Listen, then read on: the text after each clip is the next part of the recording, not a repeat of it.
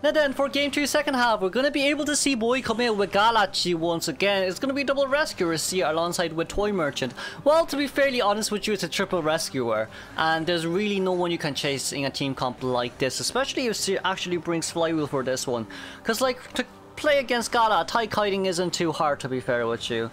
Especially against Gala, I wouldn't say tie kiting is really that hard. Since like, if once Gala holds her statues, the moment that she lets the statue go, she can immediately vault the pallet. And like, it won't be slow vault as well most of the time, including the fact that there's muscle memory.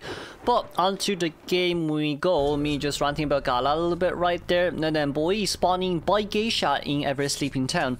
Let's see then who'll become the first chase. We're gonna run a little bit closely towards middle. Meanwhile, Silvers is also nearby. Coots out the fort right here. We're gonna throw one statue out to test it out to see if we can get a chip or not. But seeing from my side right now, right, Silvers are putting that down. We are not going to be able to see a chip sadly because it's way too predictable. For sculptors statues to come out, it's way too predictable sadly. But now then, Silvers are putting quite a bit of distance right here. Is able to rotate in towards corner house, thankfully. Now then, in corner house, the two-story areas, it will depend on Gala herself, but also at the same time it's kind of hard to throw statues up on the two-story settings like this. Then the Silvers are being to jump down immediately right there, pulling down that pallet. That statue did not come out. A little bit unfortunate, but the statue did not come out. Still trying to chase after the Seer right now. Seer has... Oh, Seer does not have Flywheel, surprisingly, but he did manage to get a trip now. The owl coming out right there. GG's. Oh, he got a chip. Oh, he got a chip. I would have run Flywheel against Gala and just Flywheel the normal hand and go behind the pallet. But you know what, it's fine. I would like to see Seer's perspective as well, to be fair, but we have a little bit too focused on dodging the statues right there. But Kuzao giving the assist, maybe a little bit too early with a stun, but still good enough for Seer to pull quite a bit of distance right there. Now statue wasn't thrown out right there, thankfully, but we do see Toy Merchant's assist right there, which is why Toy Merchant on forward here is so good, because the only one you can chase after is the Seer. Meanwhile, Heart here will become the main harasser, right? Heart will just give off as much pressure as possible. Meanwhile, Boy walking towards the other side right now, thinking that the survivors are here. In actuality, that bell in which it just ran basically just tells you that the Seer is actually not here, which is very unfortunate. Now, still sees where the Seer is, but this is tier 1 statues. No points at all. No points at all. Aside from the fact that your chisel can look for survivors, the chances of you actually chipping after someone's very, very, very darn low. And like with Coordinator right here being like the main harasser of the game, the gun coming out here allowing Seer to pull even more distance. Now, this is the conundrum. Are you going to chase after Seer? No, we're going to go... Who are you going to go after? Boy, don't lose your mind right here. Don't hesitate. Don't lose your mind. You still do have teleport if you want to immediately change targets, but this game seems like it's going to completely go downhill. Now, Kutao being the next chase right here from Boy's decision. Forward with 3/4 of ball, but Silvers as well running out straight towards Gala's face. Seems like Boy didn't really see where the Seer was, so...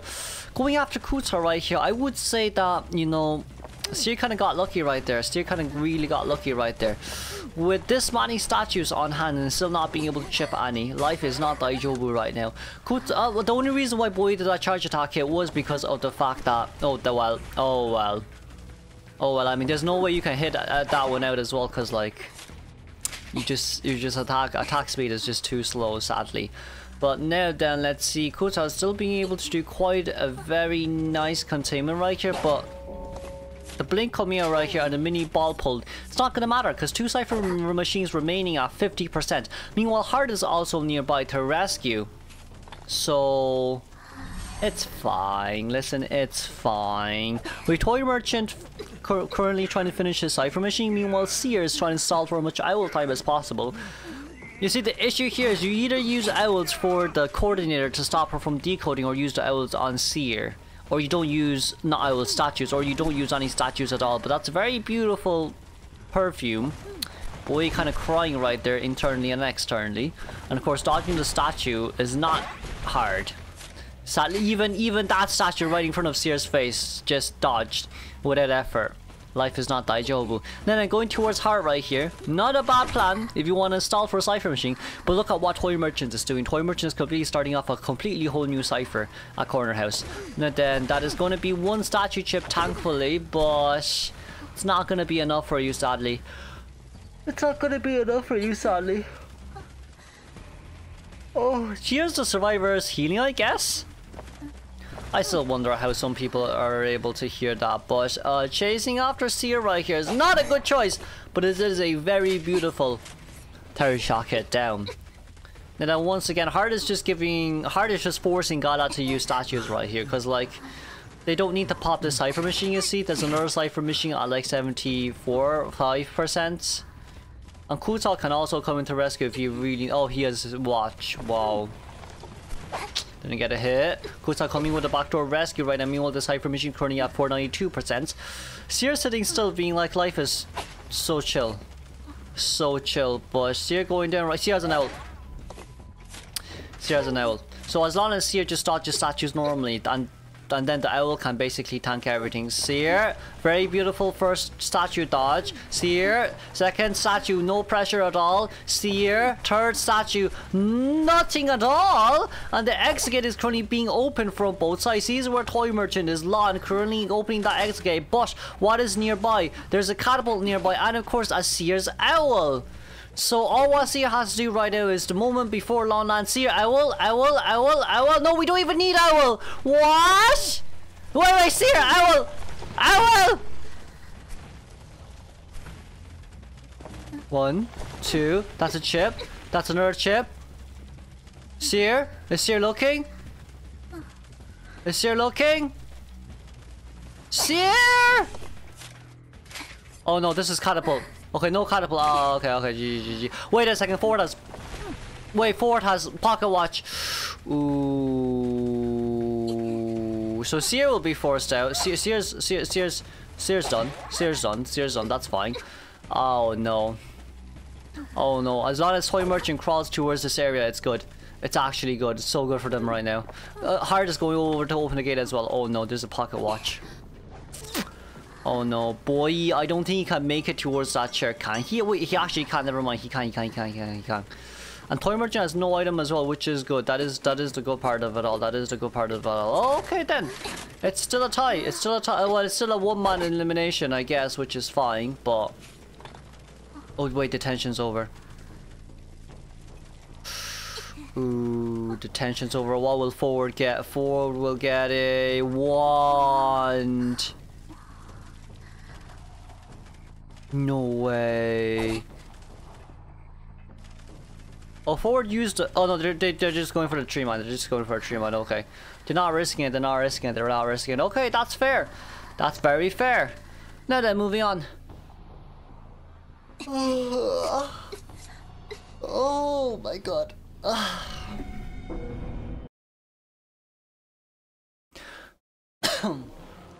To the second half we go. We're gonna be able to see Slime coming out as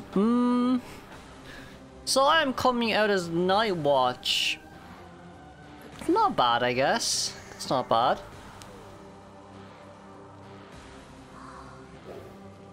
But the problem here is Survivor need a 4-man endgame. They need a 4-man endgame for a 3-man escape, or perhaps maybe a 4-man escape. But with this type of team comp, I guess for Slime to chase after, probably best chase for Slime here is none of them, in my opinion. Maybe you can chase after Female Dancer if you brought Insolence. Female Dancer or Toy Merchant if you brought Insolence. But overall, the first time if you didn't bring Insolence, I say it's going to be very hard to chase. But anyways, on towards the game we go then, shall we?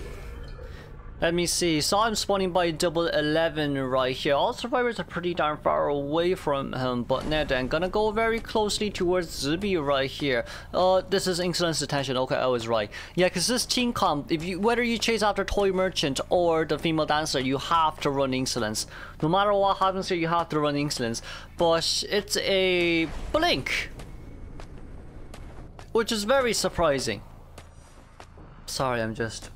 Okay, I'm back now. The blink is very surprising as well, but it does seem like Painter has paintings right now for himself to... No, he doesn't. Just not yet. Playing mind games here a little bit against the Painter, but Painter should be able to go very closely. This is Night Watch before nerf, if I'm not wrong. That's going to be the very first hit registered, and hopefully we can have Forward to come into stun rescue.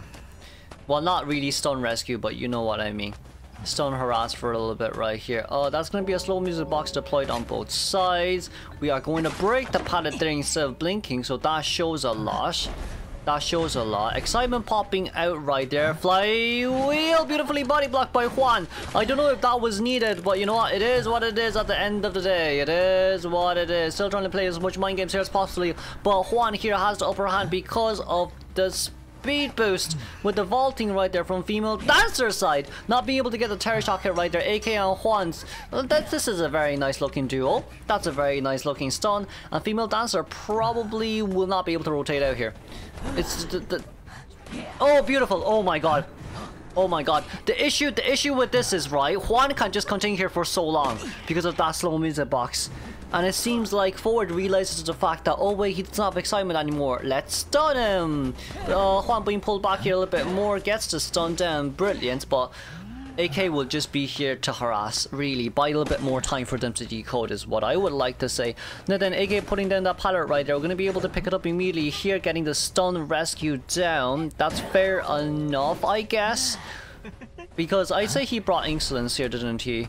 But once again, this is a forward, so he vaults the pallets pretty darn fast. Now then, another stun down, but this time there's no drop down animation, which is a little bit unfortunate. Juan here, still trying to contain for as long as possible. 2 pallets nearby isn't really going to help you out much. Yeah, just double backing with a vault should be fine, but guess who still has excitement? Well, guess who still has balls? It's the forward. We're gonna pull the ball right here, quite a bit of distance, no balls remaining on towards forward's hands except for maybe 1% ball, but with the Cypher Machine progress right here, they do need a bit more though, because Boy doesn't really have much. Right, they do need a little bit more though, they don't really have much. We are going to be able to vault over that. Sadly, didn't really get the pull back on forward because he vaults faster. And now, the issue here is Toy Merchant is coming in to rescue. Oh yeah, Toy Merchant is coming to rescue. Forward can't decode now, I guess. Gonna get a normal on Toy Merchant. And now gets a pull back there. Very nicely done. The issue with Juan right now is where he can go. Not what he can do, it's where he can go. But that's the immediate dash looking for forward right there. Wanting to get a chance there to double down forward, but that's going to be a triple dash for Juan.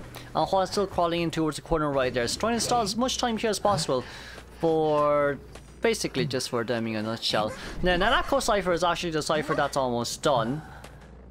But AK will be the one that comes into rescue because AK is the only one at max health right now. AK going into rescue, but of course on double backing, realizing that this is currently happening in front of him right now. I don't think you can rescue immediately here. You need to stall a bit more time. Oh, that hit the chair. Wait a second, rushing to double 11 right now. We can rush into double. Oh. Oh. Oh. Oh, that hit an AK! 60% Cypher Machine. There's a huge chance for a 4-man endgame right here. That's a pallet drop down, which is very nicely done. But it seems like Juan still trying to play around here. Wait a second. Can we vault? We vaulted over. But also that guy vaulted over. What beautiful flywheel! Wait, 83, 84. We vault over that. He got the hit down. That's okay. 88, 89, 90, 91, 92, 93, 94, 95. We picked up AK! Pop! 1% ball, 1% ball. Dodged it. Wait, AK! Oh, AK! Oh, AK! Oh my god. Oh.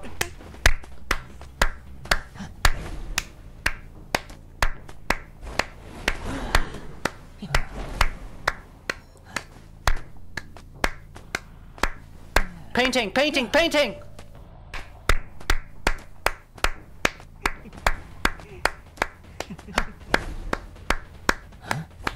Brilliant. My man. Oh, AK got up way. No way, right? Oh, no way, no. It's not happening, So, thank God it's not happening. Okay, GG. Whew. What a game.